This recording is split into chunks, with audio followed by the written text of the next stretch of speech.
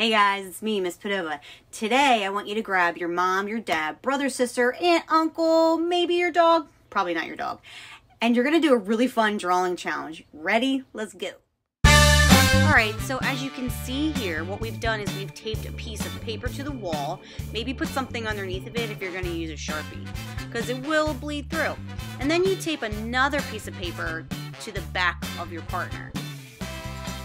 While you're drawing, apply a light pressure so your partner can feel it.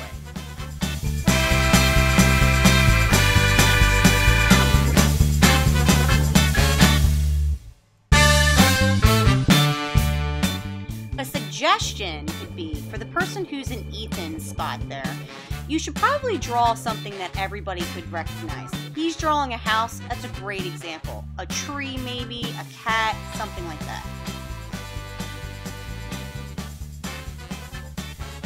He's showing her that, oh, it was a house. Definitely not the abstract piece that she created, but both very cool. So go ahead and color both of your drawings in, and at the end, you're gonna have two very different but awesome drawings.